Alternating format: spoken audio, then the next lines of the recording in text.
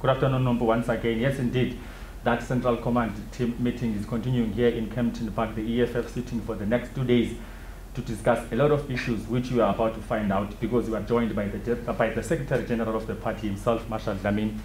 Good afternoon. Thank you so much for your time. What on earth are you talking about there? Afternoon, and afternoon to the viewers at home. Look, we were gathering here on the 8th Central Command team meeting. It's what the constitution of the EFF requires, that now and again we must meet to give the state of the organization, the progress of what the Second National People's Assembly resolved in terms of what are the resolutions are implementing. So we're here to give progress report, but this one coincides with the local government elections that are supposed to take place within a space of 2 months or whatever the time that we are given. So part of what we're dealing with here is to deal with the program of action towards the local government elections that are coming, because we are indeed available. We're going to contest the elections.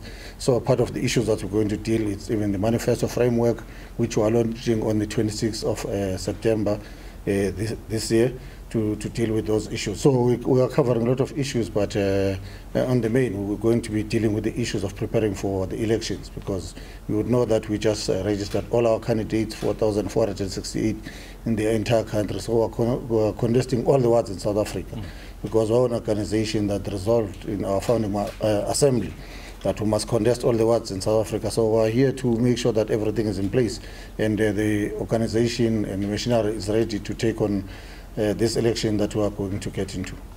Looking at your previous press briefing, which was held in Braamfontein, you did make mention of the fact that COVID or no COVID, the elections manifesto will be launched this month. You said 26th.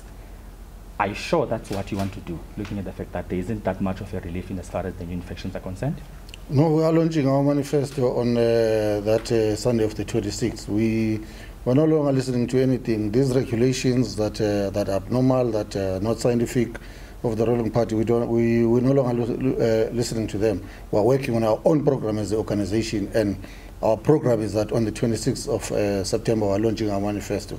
And we already, through our social media, national, province, regions, even our branches, we have already invited communities to make their contributions towards our manifesto, because the EFF manifesto is not just get resolved in offices. It's a people's manifesto. So we want all members of society in the country to say what kind of government, local government that they are looking for, and it must be their government. So they must be the one who are giving us guidance on issues that are critical, that are of priority, that when we take over municipalities, these are the urgent matters that affect their lives on a daily basis, as we all know that they've been neglected for the last 27 years. So it's the issues that we're going to be dealing with, and we're going to be, as early as next week from Monday, we're having community meetings, we're meeting various sectors, structures, individuals, all of them are invited to contribute to our manifesto, so that when we arrive on the 26th of September, we are going to be unveiling the People's Manifesto.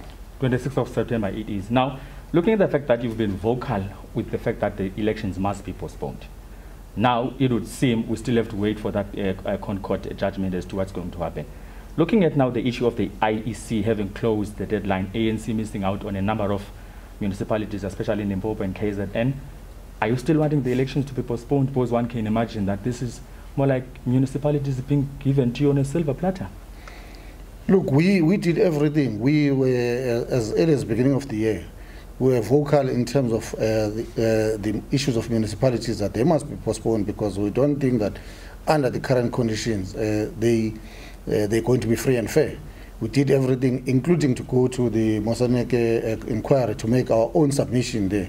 And we stated that here are the issues, the pandemic is still with us. But one of the authorities, the IEC, decided to go ahead, the Minister of Local Government decided to go ahead and gazette the elections. So we don't have a choice. We're going to go and contest the elections. The IEC, we went to court to say they must suspend their the timetable, that already that we feel that they ill-treated us and they misled us, because they gave us an assumption that no, they're just gazetting for the sake of gazetting. But we realized that we are dealing with crooks. So we complied to the timetable of the IEC and we submitted our candidates. So we are going ahead to the elections. We're not going to be played like a tennis ball by the ANC government. Today, when we're saying the elections are not going to be free and fair because of these scientific reasons that we're giving you, they're refusing to that. And then when the ruling party is demonstrating its incompetence, then we must be subjected to that. Now we want elections. Let the elections come, we're ready, let's go. Because we've been talking to them and they refuse because they thought we were not ready or we were scared of them. We're not scared of anyone. We're going to contest the elections. We don't care about their incompetencies in terms of registering their candidates or not, because we don't run our program on the basis of how the ANC performs or fails. We run on our own programs.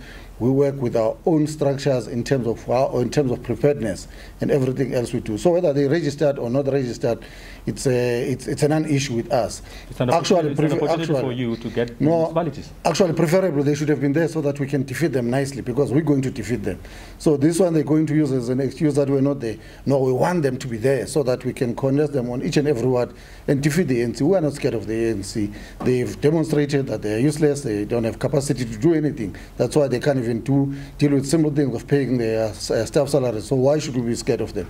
So whatever happens, we went to the Concord, and the Concord, that's why we were clear that they're incompetent, because we went there on agent basis on the issues that the timetable, it must be suspended or it must be reviewed on the 23rd of August. The 23rd of August is past now.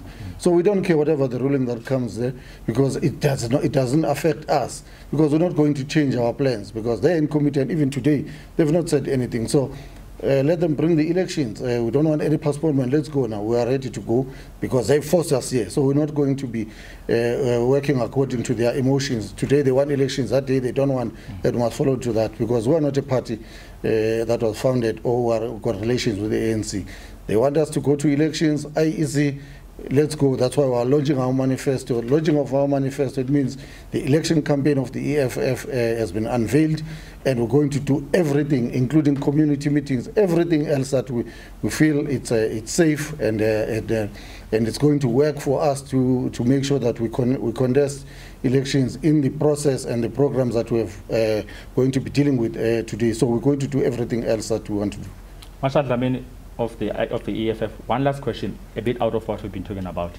There's an MP of the ANC in Parliament of a Chinese origin. She's been in the news today and this morning that she apparently could possibly be a spy for a Chinese Communist Party in China. That's a bit scary. As an MP, what's your view? But she's deployed by organizations of spies. All of them, leave the Chinese lady, including Cyril, is working for white people. They're just an organization of spies, because if that was not the case, if they were an organization that is there to represent people of South Africa, we wouldn't be having all these issues, such high levels of unemployment. Our people are being excluded to participate in the economy of this country. They are collapsing state-owned entities. So ANC is an organization of spies. So all of them, that Chinese lady, she is within the family. So we really not paying interest. For us, our focus is for the destruction of the ANC, and that's what we are working on a daily basis, and we'll do it. Marshall, thank you so much for your time. Thank you. No.